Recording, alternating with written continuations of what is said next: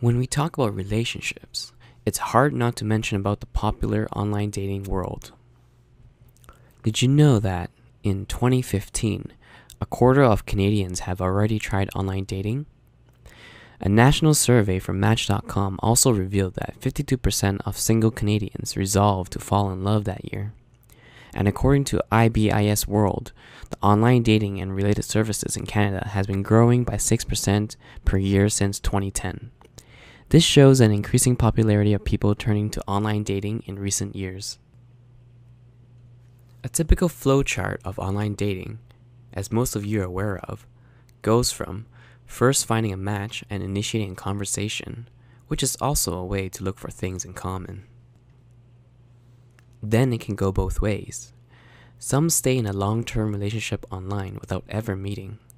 According to a research done by Pew Research Center, a third of people who have tried online dating have never actually gone on a date with someone they met using those services. That means that 1/3 of online daters have never turned their online activities into offline romance. But, majority-wise, people are very willing to meet the person offline. Daters are motivated to construct online versions of self that are attractive to potential romantic partners. Daters created profiles that reflected an ideal as opposed to actual self, reconciling their conflicting needs for positive self-presentation and accuracy. So what do people mostly lie about?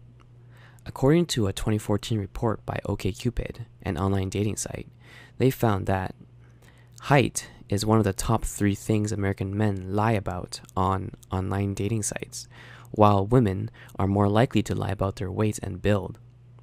People are 20% poorer than they say they are.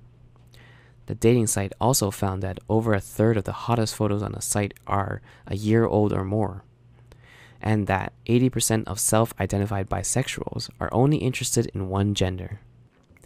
On the other hand, online daters are also pressured to present themselves accurately because of the following.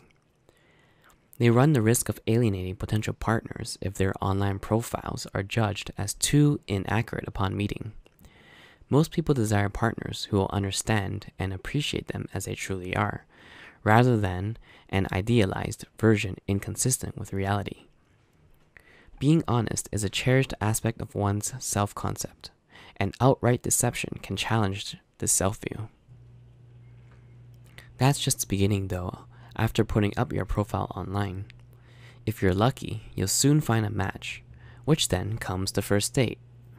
That means your date is willing to meet up and give each other a chance to know each other better. The second date is a good sign too, because that usually means that things have gone well enough, and now it's a good time to really look at the compatibility and chemistry. The second date is really like your second first date, with the awkwardness behind you. So let me tell you a story of my friend.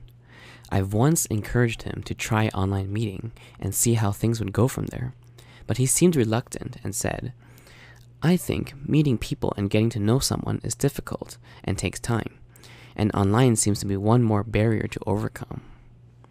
Actually, you'll notice that there's really no difference than going on dates with someone you met offline, such as a friend of a friend. You follow the general principles such as learning to listen, focusing on your expression and receptive skills, and deciphering each other's body language. All of these principles are, in fact, what's being taught throughout this course. We've already emphasized numerous times on how everyone has needs, and that you must understand your own needs to be able to know the type of relationships you should be engaged in. What your expected end result of meeting someone online is usually identical to when you meet someone in other ways.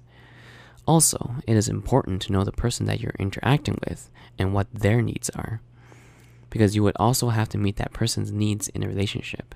In the end, there's really no difference in developing a relationship with someone you met online or offline. You simply follow the same scripts and game plan that you may have. Be sure to continue checking our course out on ways to manage your relationships. Good luck!